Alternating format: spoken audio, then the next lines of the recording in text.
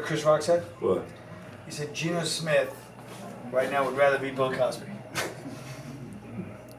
Did you know those rumors? What's that? Did you know those rumors for years, or? No. I mean, I knew rumors that he cheated all the time. I always knew he was a dirty cheater. Oh, really? But I never knew he was a... rapist. Jesus Christ. World's funniest rapist. Sit down rapist. What's up, dude? How's it coming along? Good. Good. What's going on with it? Anything? Now the same old shit. Where are you putting it next? I don't know. Maybe Broadway or Broadway. Somewhere. I know it's crazy if this would be on Broadway. What? It'd be weird if this was on Broadway. Especially now. Oh my God. Yeah. Are we getting what do you call it? Is he filming though? There'll be protests. I don't know. Are you filming? Oh. So, B-roll, basically. no sound? No sound? I can unsound it. Famous like B-roll. Well, me and him. That's how we I knew Bill Cosby was a douchebag. That one I'm not worried about. Mulrooney. Everybody from Alan George talking about. Oh, I know that. I heard about that. Well, Rooney's in Australia, so. Yeah. He comes back on the 23rd, he told me, like, on Facebook. Oh, beautiful. Yeah, his ship docked right where that fucking thing was going on. Of course it did. I know. Mulrooney's always in the middle of everything. The Forrest Gump. The Forrest Gump of bad things.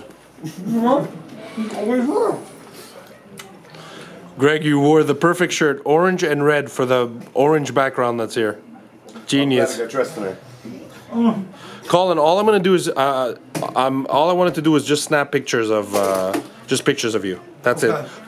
Like 1,000.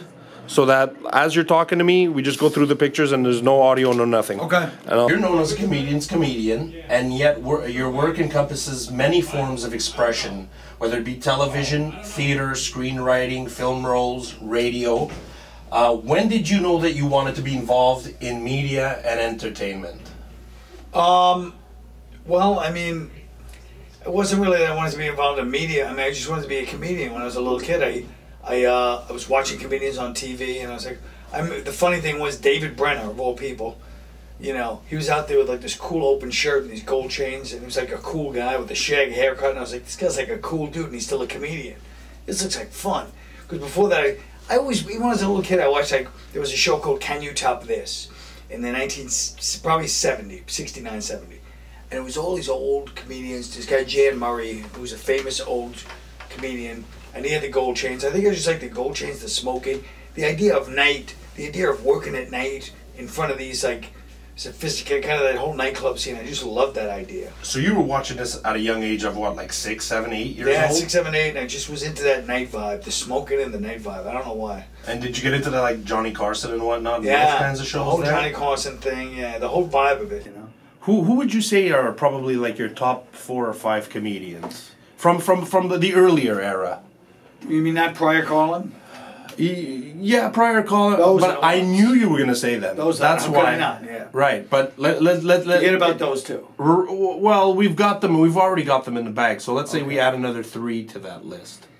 Up from the old days, huh? I mean, there weren't a lot of stand-ups out there then. You know what I mean? Looking back now, I look at a guy like Pat Cooper, a guy like Jackie Mason, right, and I go, "Wow, these guys managed to keep their brains so that they were never really unhip." Like Jackie Mason came back, God knows what year, I don't know how old he was, but he came on Broadway and he was funny, and still like aware of everything that was going on. So that's a style like I didn't appreciate when I was young, but nobody did. They dismissed guys like that, like, oh, they're Catskills guys. Yet they're still funny this whole time. So that's a whole different thing. But like Lily Tomlin, like she was great. Mm-hmm. You know what I mean? Like she wasn't really a stand-up per se. I mean, she was a comedic actress. But she did the one-woman show, like Eric Bogosian and that kind of thing is really funny. But it's a different thing, you know. You got Jackie Mason on Tough Crowd. Yeah, and Pat Cooper was on all the time. Right, and one of my favorite moments with you, Patrice, and Jackie Mason is when Patrice hands you the cell phone and asks you to ask Jackie Mason what, like, give this to Jackie and ask him what it is. Patrice said that. Yeah, I don't, you know, I don't even know if you look back on Tough Crowd and have watched. I don't. The cancellation of Tough Crowd was very rough on you. We saw it on the show that night, and we still continue to hear it. Like if we're listening to Opie and Anthony or any other show, right. we still get you talking about it. Are there some executives in some building somewhere who would literally have to turn the corner if you're walking down that hall? No, I know all the people involved, and it's like, you know, it's like anything else. It's not one person. It's more like, I feel like what canceled Tough Crowd was not executives. I feel like it was a mindset of show business in general, you know, of the comedy business, of show business, which is like, that show is mean spirit. That show is coming from a place that we don't really, you know, these are people that love the open, everybody always claims they want an honest, open discussion. Right. They want something that's spontaneous. They want something different. But then when you give it to them in a form they don't really, where there's actually opinions that make them unhappy or they don't like the opinion, they don't really want that. So it just goes to show there's that closed mind, like the censorship and the closed-mindedness goes on every side of. Well, you've mentioned also that in this day and age, Tough Crowd would be even harder to get on the air. Like in this time, as time compared to even back then. Even back then, I thought 2002 to 2004 was politically correct. Now it's 10 times worse. 10 times worse. I was happy to look on Wikipedia and see that there's been a change to your profile. Your parents were teachers. Yes.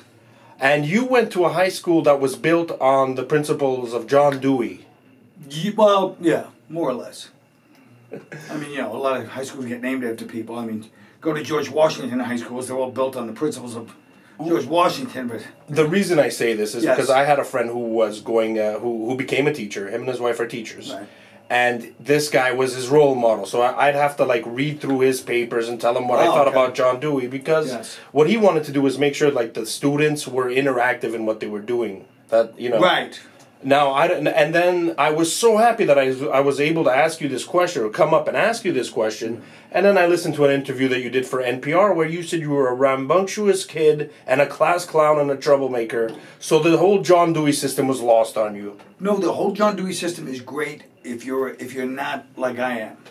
It's great. It's a great system. But when you're like a person that just takes advantage of situations like that and just cuts out of school, and you know, when you have a trust method, it works with well-intentioned people. But with creeps like myself, we just take advantage of it and cut out of school, try to get, you know what I mean? But believe me, I was in schools before that, and I was still always a class clown. I just was, Right. you know. So the entertainment aspect of... So it didn't matter if it was John Dewey or, you know. Right. St. Francis. It wouldn't have mattered what it was. I was going to be, you know, cutting out of school because I just hated school. Okay. So Tough Crowd had many guests, but for the most part, it consisted of Nick DiPaolo, Patrice O'Neill, Greg Giraldo, Jim Norton, Keith Robinson, Robert Kelly, and Rich Voss.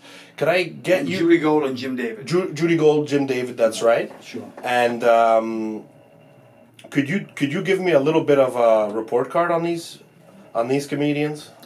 On where they are today? No. They're all in the CD area today. No. No, I mean on their personality, on their heart. Each one? Well, I mean, you you had Jim Norton was, very... They all had... The one thing they all had in common was they were pretty honest. You know what I mean? Which most comedians are, but they were, Jim Norton's brutally honest, it always has been, and... Well, there's a lot of brutally honest comedians, but somehow the guys that ended up gravitating around the cellar at that table ended up being probably, I would consider, like some of the more brutally honest. I mean, Patrice, DiPaolo, Norton. Yeah, and the thing about a guy like Jim David, even though it wasn't that much of he was so funny at that table, he would just like stand up for himself so much that's why we used to have him all the time, because he was just like, he was just outraged by it, and Judy, the same thing. Judy was just like, didn't care, you know what I mean? She would just fight just at the drop of a hat. Oh, I spoke to her in Montreal. I said, let's talk about LGBT issues. She's like, oh, who cares about that? She's just hilarious. Yeah, she's funny. And has Jim David ever been able to get you a Lucy Lortel theater? No, did he say he was going to do that? You asked him on Tough Crowd. You had said, "Well, maybe Jim, if you could get me one of those Lucy Lortel theaters, things would go good." Yeah, I should have been at the Lucille Hotel. Yeah, Jim talks a big game, but he's not really in the gay community. Jim does stand up on the road all the time, so he's not really, part of the. He's part of the. There's no gay community on the road. There's just a random guy that you make eye contact with, and you're like, okay, let's do this, Watch your hands. Yeah. Thank you. Thank you for coming. Hi, buddy. Happens up, brother. I didn't mean brother like that. I didn't mean brother like that. I get it. Thanks, guys. You're also a frequent contributor on the Opie and Anthony show. There are entire compilations of when you visit the show. Are you aware of this? Have you ever seen any of these? No, I don't listen to them, but I know that they're there. Yeah, sure. Right. One of my questions to you was: have you ever thought of doing maybe a monthly, weekly? I would consider monthly because you just seem very busy. Would you ever consider a monthly show of maybe 2 hours? Of what, like a Tough Crowd? Of like a radio show. Yeah, I mean, it's.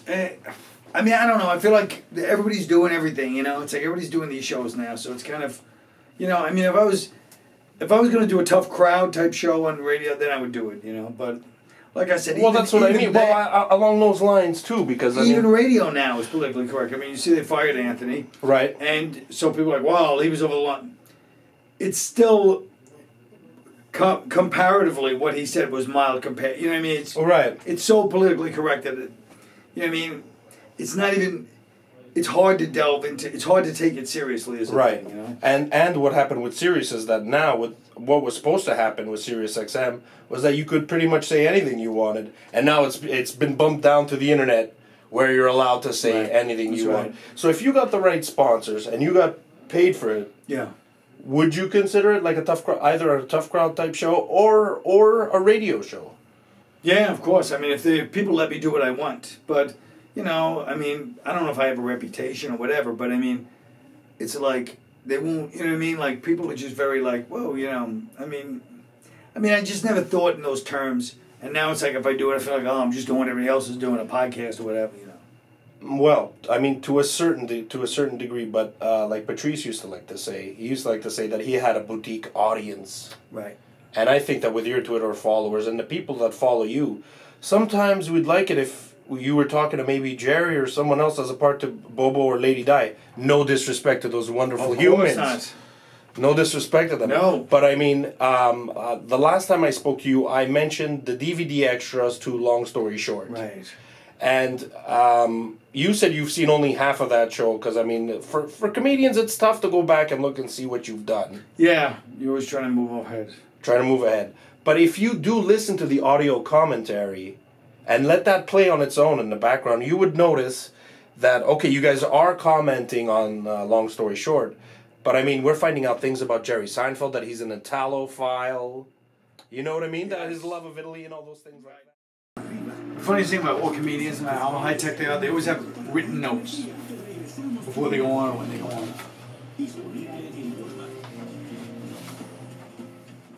Having seen your show on December 3rd at the brokerage, I'm driving around, so I'll see a town, and I'll see Suffolk, and I'll see other towns like that, right? I'm not going to talk too much about the set that you did, but what you've been doing on O&A when you go on the show, and what you did when you did an hour on December 3rd, right, was you really brought up that neighborhood aspect. I know you brought up Park Slope, where you were born, right, and the stoop, and that you used for Irish Wake. Right. Okay? But now it's like you're also coming back around full circle. You're talking about Long Island. See, I thought when you were on the show that you'd just bring up Northern Islip or Central Islip and Ronkonkoma, Patchogue, all those places. I thought you were doing it because they got a kick out of it, hearing it from you. So I thought you were doing it for a kick. But when you did that hour last 2 weeks ago, I noticed that a good portion of your set was talking about like going out in the boonies, like when you go visit your cousins and things of that nature. Well, but it's also because this New York, all the old New York, by which I mean all the people that lived in Brooklyn, all the white ethnics, for lack of a better word, and even Puerto Rican and black to a certain extent, all the people that grew up in those neighborhoods when I was growing up, now live in Long Island and Westchester and Orange County, New York. Right. So they don't live in the city anymore. So it is kind of like when I'm saying, hey, remember Brooklyn, those people don't live in Brooklyn, they live here now. All right, there was a move that they made. There was a move that they've been making for 50 years. It's a slow progression where you go out to somewhere where you can get cheaper land and build a bigger house. Is that exactly? It? Okay, and live that American dream. But then when people get out, they're like, "Oh my God, what have I done? What have I done? I find myself in the middle of nowhere, right. And I got rid of a great place that now has skyrocketed in price." That's the other thing. Yeah, now that Brooklyn is this hot place, you know.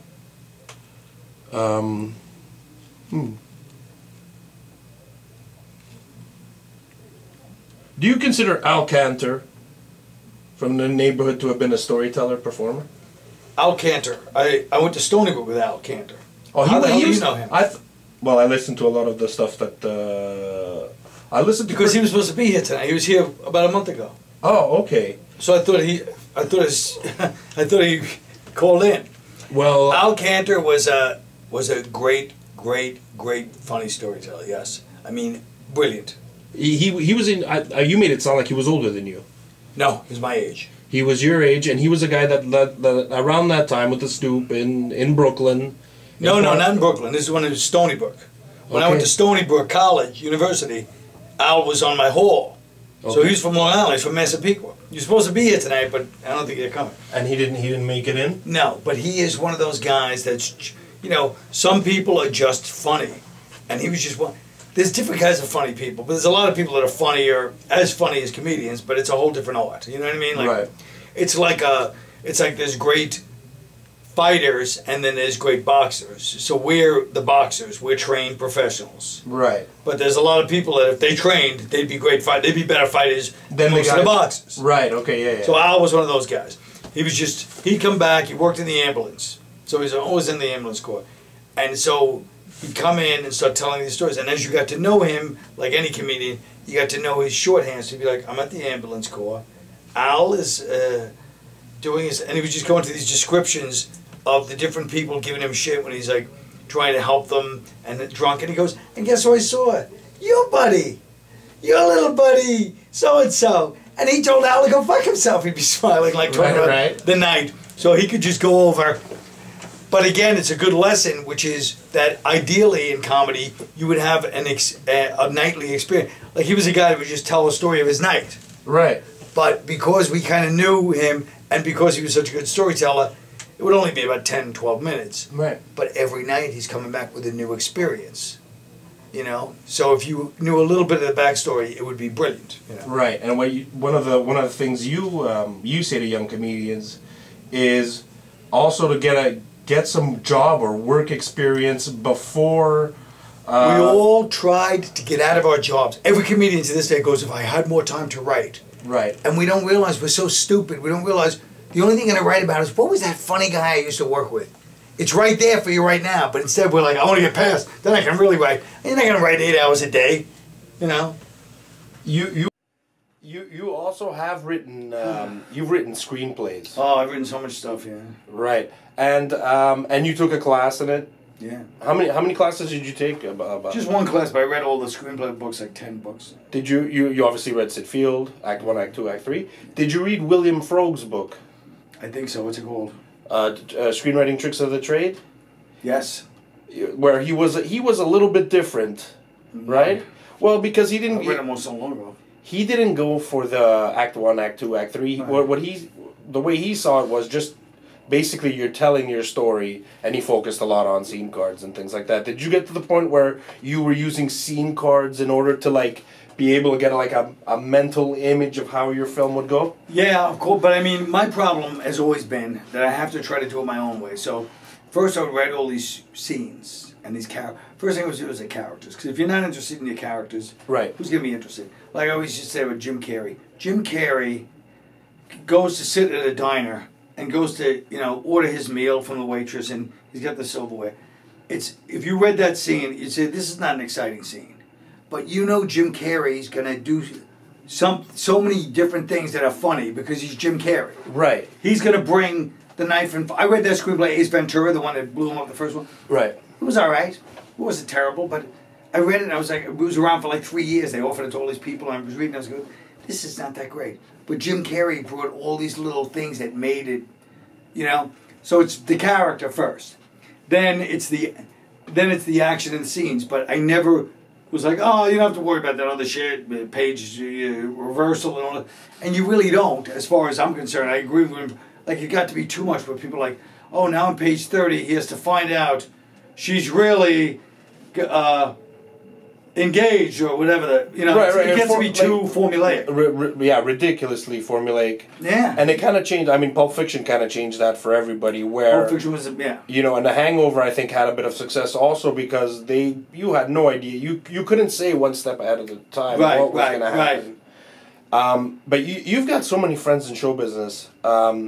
Do you write with either your comedians, like as a lot of your comedian friends are actors? Do you write with them in mind? Or if you're working on a certain script, are you thinking, wow, like Joe Pesci would be great in this, or this or that guy would be great in this? No, that was my mistake. I tried to write these because most of the things I've written are about immigrants. Right. So most of my friends in comedy are not immigrants. Most of the stuff I write is first generation immigrants. So I hang out with these Arabs and I hang out with these Asians. So I'm trying to write about like this kind of stuff, like immigration. Right. That's my thing, And Queens, which I'm not even from Queens, but just spent a lot of time. So ethnicity, ethnicity is my thing. Queens, ethnicity, all that stuff here. Right, and so are there actors out there that fit that description that that you want to fit? I'm sure there are, but I mean, I just never got to this. I never got past the opening stages. Okay, but you have written these scripts, right? Oh yeah. Okay. Another thing that you've mentioned writing is the manifesto. Now, guys like Jay Moore like to bug you about it. Jay Moore, who by the way does maybe one of the best impressions. He does. He set the tone. He changed the whole impression. Before that, everybody's impression of me was like, Wolfman, yeah, but Jay Moore does my breathing, and everybody thinks they're doing me, but they're doing Jay Moore. Exactly. Yeah. Exactly. No, he broke the mold on that one. These guys, they really respect you, and even coming into Govenors tonight. The girl said, Colin, he's good people. So do you find like, you've mentioned this also, like the success of, let's say, an Eddie Murphy, a Louis, or whatnot. Right. Are you comfortable with the amount of success that you've had? No. You want more success. I never wanted to be more famous than I am rich, and I'm much more well known than I am rich, and I don't like it. But I mean, I could have done things differently, I guess. But I did the way I did it. But I'm not one of those people that goes, hey, you know what? No regrets. It's like, no, I have some regrets. Strategic moves. Right. Strategic. Being certain places you should have been and keeping your mouth shut when you were there. Different things like that. Right. You say that you should have played the game a little bit more when you should have just several times gone on out, had the wine and cheese, whatnot. Yes, I mean, just several times I just didn't play the game, but it's my nature, I guess, or whatever. I don't know, but like I even say in this show when I'm talking about ethnicity, how I feel like Irish people get just as much pleasure out of telling the story the rest of their life, how I told the guy to go fuck himself and keep his money, as they would be by getting money. Right. Like it's sort of like this quality of like, remember the time I told that guy to fuck off? He didn't know what to make of it. And it's like, I don't know if that's an Irish quality in particular, but it feels Irish to me, Because I feel like Irish people like to self-destruct. And the Irish people I know do self-destruct. It's not just me. I've actually said to people like, no, don't do that. And they're like, they don't know what I'm saying. And then they kind of have a glimmer like, oh yeah, we do that. Right, you do kind of like screw the thing up for yourselves without realizing it. Yeah. Because I may have done that too. Also, by being like I told you before we even started these cameras, a lot of energy, yes. Coming out of the gate, like a Jack in the Box that had been, doing a lot of jobs that were not what I wanted to do, and then all of a sudden you're like, okay, let's go. So you come off as having an aggressive energy, and trying to get people to do something for you, you know, and whatnot. But that's the only way to do it. I mean, the people that bulldoze their way are the only ones that make it in the business. Forcing it, it's the only way. Nice. It's like everybody says, nice guys finish last. You know what I mean? So if you try to be too nice, Right. you're like, hey, look, I don't want to bother you. It's like people are like, oh, good, because I got to deal with the people that bother me and take care of them. That's how it is. You know what I mean? So you're smart to try to barrel and, you know, push a little bit. Not like you're being, Right. you weren't that bad. You were actually very civil with me, but I'm saying you have to make your presence felt and just say, could I email and follow up? I mean, it's got to be done that way. For sure. Like all those salespeople really know something About doing that, about right. life, you know, like they just know, like, hey, do you really believe it? And they half of the time they force themselves to believe in a product. We actually believe in what we're doing. Right. We're like, hey, don't do me any favors. It's like, no, do me a favor. Right, exactly. And you love Goodfellas. You might be like one of the top 5 people in the world. I feel like I am, but you know. What are maybe 5 other films, dramas or comedies that maybe don't knock it off first place, but that you definitely like? Drama, comedy, doesn't matter. I mean, well, I mean, there's so many, but I mean, you know, On the Waterfront. Right, classics. You know, In the Heat of the Night. You ever see that one? Yes, I did. I mean, that's an amazing movie. Sidney Poitier and Rod Steiger. Yes. La Strada. You ever see La Strada? The Fellini? I've got to see that, yeah. Fellini, after 8.5, I kind of stopped a little bit. No, forget 8.5. That's right. That was too obscure. No, this is like Amarcord, La Strada, like those Fellini movies. You're like, oh my God, amazing, you know? I like those type of movies, like those, you know, like European type movies. I mean, I used to go to this video store, and the lady was this old, I think she might have been Persian, but she was dying in a way. You know, it was the last video store, the late 90s. She'd go, try this. Every week she'd give me a new movie. And every week it was a foreign movie, one Iranian, one Chinese. And they were always, she had the best taste in, I wish she was around. She had the best taste in movies ever. Right. Like, you know, Quentin Tarantino watched all these videos. She watched all videos. She was amazing. And as an Irishman. Yes. A movie by Phil Jano. I'm really curious to know if you've seen it. It came out the same year as Goodfellas, but it was highly overshadowed. It didn't have any of its comedic elements. State of Grace. Exactly. Yeah. Yeah, I mean, a couple of my friends, my closest friends that worked on there, they were actually in the meta position of, it was about their Westies? Friends, and they're working on it at the same time. Right. But they all said the same thing about that movie. They all said, you know, it wasn't exactly capturing, but they all said Gary Oldman they said it was like watching a ghost. Of not the guy he was playing, but this other guy, Jackie Coonan, he was playing Mickey Featherston supposedly, but they all said it was like watching a ghost. All the guys I know from that neighborhood, and one is even a filmmaker named Bobby Moresco, and they all said it was like watching a ghost, watching Gary Oldman in that movie. They said he was that good.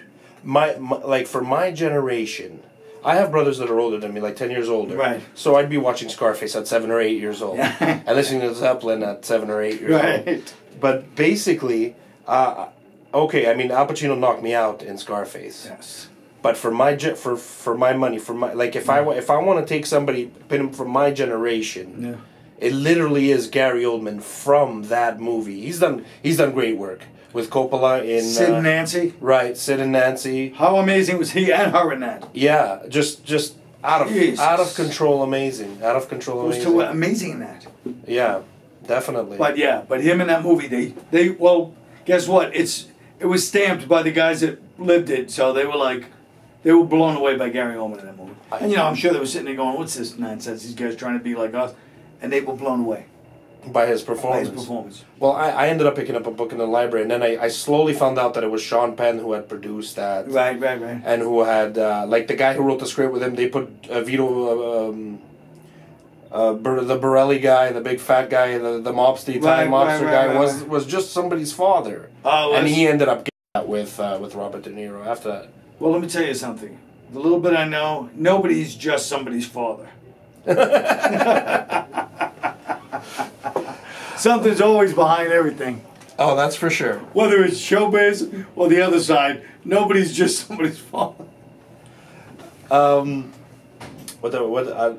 might just want to touch on two people now. Sure. Because I know you. What time are you going on now? 8. You're going on at 8, and it's 6:46. And if It's 6:46. 7:46. Oh, okay. Yeah. So if Tim Gage decides that he's had enough. If he bails, well, he goes on at 8. I go on 8:15, whatever. Okay. So we got just a little bit. Sure. I wanted to discuss. Actually, I've got a third because it's very important. But Patrice O'Neill. Yeah. He looked up to you something mad, something crazy. If you listen to that last episode where he was on O&A, you were a part of that too. Yeah. In hindsight, It was so weird that I was there. It was so weird because I ran into him there, and then I ran into him outside Jay Moore's podcast 3 days later, and we hadn't seen each other in a long time. and Vaughn was saying how he told her to say, "Tell Colin I want a picture with him," because he didn't have the courage to come and see you and do it. For a guy with that much balls and that much courage. Oh yeah. And who could command a stage and no one was Oh my God! I mean, the only positive thing about his death is that people started to really appreciate how great he was. You know what I mean? Right. We all knew, Right. but the people that didn't know, suddenly they were like, "Oh, Patrice, he was so." Well, you mentioned him and Geraldo in Montreal as how come these guys couldn't have gotten shows? Yeah.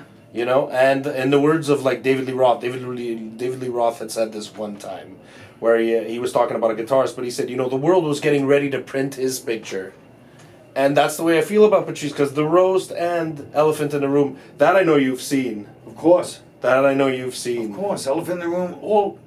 Let me tell you, Patrice was just that guy. I mean, like I said, Tough Crowd was really supposed to be my show, but every episode I'd just be like this, listening. And I couldn't interrupt. I could have shut him off any time. I have no problem with it. But he'd just be going on. He'd just take a turn. He'd turn a corner. I go, okay, where's this going? I'd find myself like one of the audience members going, I want to hear where this goes before he tells me to shut up. Because that's how his comedy is. Okay, here it is. And you're like, okay, this is going. I'll tell you another guy who's like that, Norm Macdonald. People don't realize. Right. Norm Macdonald will be talking about something, and he's like, yeah, and you're like, yeah. Wait, he just went that way. Nobody ever went that way. Right. He's a fellow Canadian. Yeah, I know. He's another one that just... But Patrice had that personality where that's what he would do. Right. Take it into a totally different direction. And Norm loved him. Norm loved what he had done on the roast, and he said, what I really like about Patrice, he's right. The guys that are doing this roast should be the friends. It just shouldn't be writers writing for actors. Exactly. It killed it. Right. And now with the James Franco roast, it seemed to have gone back to the way it was, like the Patrice O'Neill roast. Yes. My God, Ben Bailey did a great job. He did. I can't believe you saw that. No, I've heard it. I didn't know the lore. You have never heard back. You haven't heard that. I didn't know it existed. Okay, because all I do is remember sitting there, and it made Ben Bailey's whole career. Exactly. I was talking to Patrick Milligan about this, where we discuss you. I've discussed you to so many people. To not have you in this documentary would be like as if I was following a ghost around. Definitely. I'm glad I'm here. And Greg Giraldo, because it seems like they're going to. Oh my God, Greg Giraldo was a monster. Yeah, the music people here in the background. The show's about to start. Right. Even better. Greg Giraldo was just such a and he just kept. I mean. He kept writing more material. It was just like the direction he was going in, but he had his other problems. But boy, he was in such an interesting direction. Right. That was another shattering one. You know what I mean? It wasn't surprising when it happened, but it was. I was just It made me sick. Right. Because you mad at him because he was really he was one of the guys you just loved and a great person. But Right. Just like he wasn't like an idiot about it. He was just, he loved it, he appreciated it. You felt the genuineness with Greg. Oh, yes. As roasting as he was on those roasts. On the roast, he was roasting, but he was just crying out. And, there was so much there that wasn't just, roast. It was like crying out for everybody to understand. You know what I mean? Like right. He was just trying to break, he was just trying to do his thing. But yeah, like when he freaks out on Larry the Cable Guy and he goes, how the hell are you so popular? Right. I know we discussed this actually. The first time I met you was with Big A, Big A, I owe Big A a bullet in the gut for introducing me to you at the Creek in the Cave. Right. Actually, Rebecca Trent, she worked on Unconstitutional. Directed Unconstitutional. Right, and I like to do this so I can also segue nicely. You were upfront and honest with me. You didn't know Otto, but you must have seen him. I knew him, yeah, of course. You knew him. I knew him, but not well. You didn't know him well, not like a Jim Norton knew him. Right, well. I only worked with him like once or twice. Oh, wow. No, I never worked with Otto. I just, for whatever reason, I rolled in with other people when I was doing those Jersey one-nighters, Right. But I mean, with a couple of times I met him, I was like, this guy's hilarious, But I did not know Otto well by any means, Right. It's just, for whatever reason, we just never crossed paths much. So let me just throw one more name out there. Sure. Bob Levy is just a funny, every time you think Bob is like out of it, he comes back, he's so funny, he's so quick, but it's like, he has a tough time getting out of the, and I mean, he's another nut that likes to tell people to go, Right. And what ended up happening is you said that look at my career. I'm now doing firehouses with Bob Levy. Yeah, I said I walked on stage and I go look, and the whole crowd started laughing at the firehouse because they were like, yeah, what the fuck. What are you doing here? You used to play a lot, I guess, in the beginning of your career, a lot of those VFW halls. And yeah, well, they weren't firehouses when I started, but they were like those kind of gigs. Like, right. I had heard of Otto and George because they worked those same, Right. But in those days they were like one-nighters, but there were no firehouses for that kind of comedy. Where the IRA would bullshit and do some kind of party, and you guys would raise money for them and whatnot. Right. Wow. Okay, I'm gonna wrap this up because I'm stealing a lot of your time. I think I had one more question. Pips Comedy Club. Yes. What was your involvement with Pips? First time I got to do an official set was at Pips because I stayed next to the owner when these guys came in, some Italian guys. Their friend hadn't passed at the club, and they came in and started throwing chairs, chased the crowd out. Right. They just strung on the room one Wednesday audition night. So I stood next to the owner, even though I could have gotten a bad beating. And so then they gave me a Friday night because I stood with him. And then I bombed and never worked there for years. But I mean, Pips was Brooklyn, so I was like, ooh, I mean, this place was a comedy club. You know that it's had to close down because of, like, I guess more of a Russian influx. Yes, there's a Russian nightclub next door. Right, and Ray Garvey, you were mentioning Ray Garvey. We did a couple of benefits. Passed away just not too long ago. A couple of years now, right? Yeah. And he was taking care of it. He was doing a good job with it, I guess. And yeah. And there's a guy called Joey Gay, I think. Yeah, Joey Gay, of course. I know Joey. Taking care of it and whatnot. And that's a shame. Is there any other clubs in Brooklyn? No, they had a couple for a minute back in the early '90s. They had a place in when there was a bit of a shake. Bay Ridge and a place in Bensonhurst, but I mean, I never worked them. But I mean, I always wanted to. But something. It's crazy, And there's a guy now. I forget. He's a comedian. He's got like a yearly thing that he does. Andy Kindler in Montreal. Is there do you think there's an opportunity to have like Colin Quinn's own version of a residency for the Just for Laughs? I would love it. I would love to just seriously. I would love to do a new show there all the time. You know what I mean? Right, where you would be there like every year for the festival. Yes, I would. If you could line it up. I love Montreal. I love the festival. What about Canadians? Yeah. You like Canadians?